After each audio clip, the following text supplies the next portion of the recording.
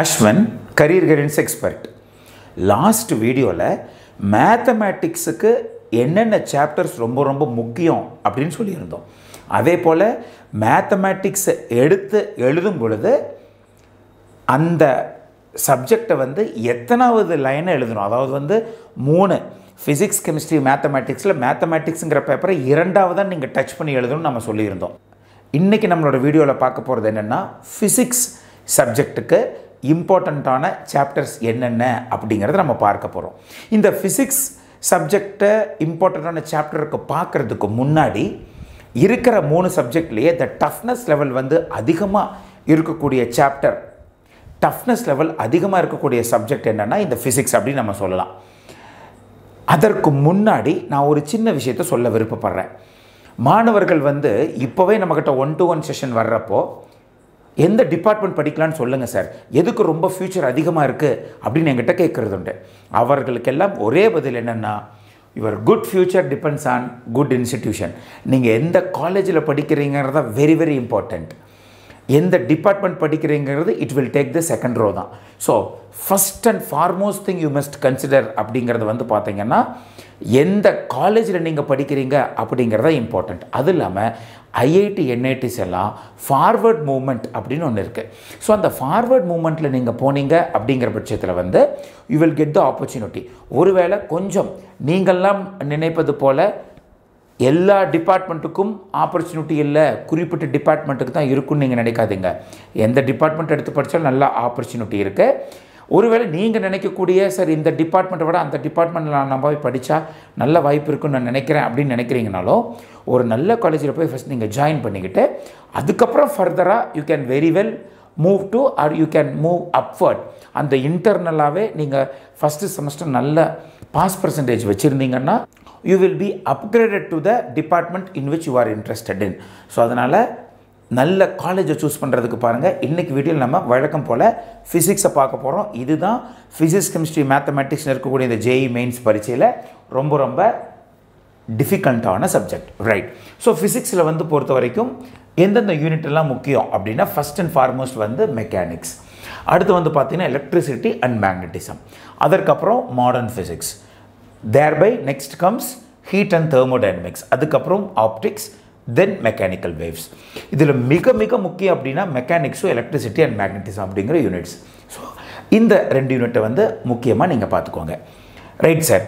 Important chapters என்னென்ன இருக்குது மறுபடியும் நான் சொல்கிறேன். நான் இப்போ இந்த இம்பார்ட்டன்ட் சாப்டர்ஸ் உங்களுக்கு கொடுக்கறதுக்கு முக்கியமான ரீசன் என்ன அப்படின்னா, நிறைய மாணவர்கள் ப்ரிப்ரேஷனை வந்து 12th மட்டும் அதிகமாக கான்சன்ட்ரேட் பண்ணியிருப்பாங்க, 11th வந்து கொஞ்சம் தான் கான்சன்ட்ரேட் பண்ணியிருக்கிறதுக்கு வாய்ப்பு இருக்கும். இப்போது JEE மெயின்ஸ் வந்து ஜனவரியிலே வர்றதுனால மாணவர்கள் வந்து 11th சிலபஸை கொஞ்சம் ப்ரஷ்அப் பண்ணாமல் இருப்பாங்க.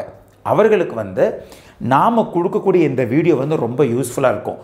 அப்படிங்கிறதுனால தான் நாம் இந்த சாப்டர் நம்ம கொடுத்துட்டோம்னா அட்லீஸ்ட் 11th சிலபஸ் எல்லாத்தையும் படிக்கலினாலும் கட்டாயமாக நாம் இம்பார்ட்டண்ட் அப்படின்னு சொல்லக்கூடிய சாப்டர்ஸை கட்டாயமாக படிச்சுக்குவாங்க. அப்படிங்கிறனால தான் இந்த வீடியோவை நம்ம கொண்டுட்டு வந்திருக்கிறோம், இந்த சீரியஸை நம்ம கொண்டுட்டு வந்திருக்கிறோம் அப்படின்னு கூட சொல்லலாம்.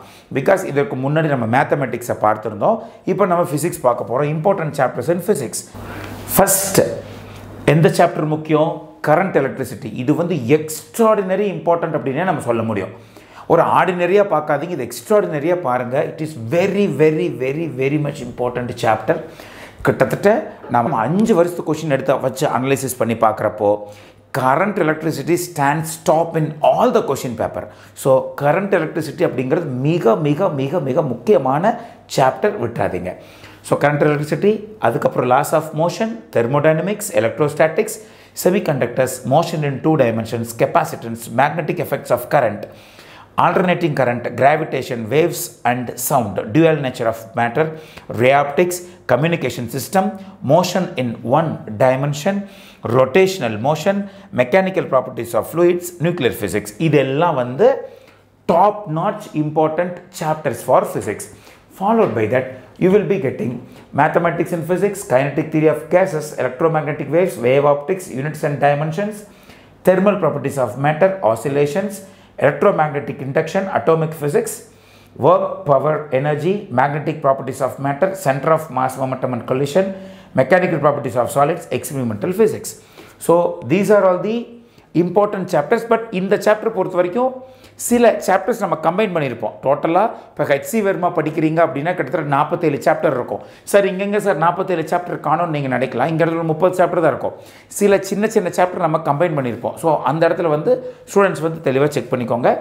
So this is what the very much important chapters which must be concentrated to write the JEE mains entrance examination very well.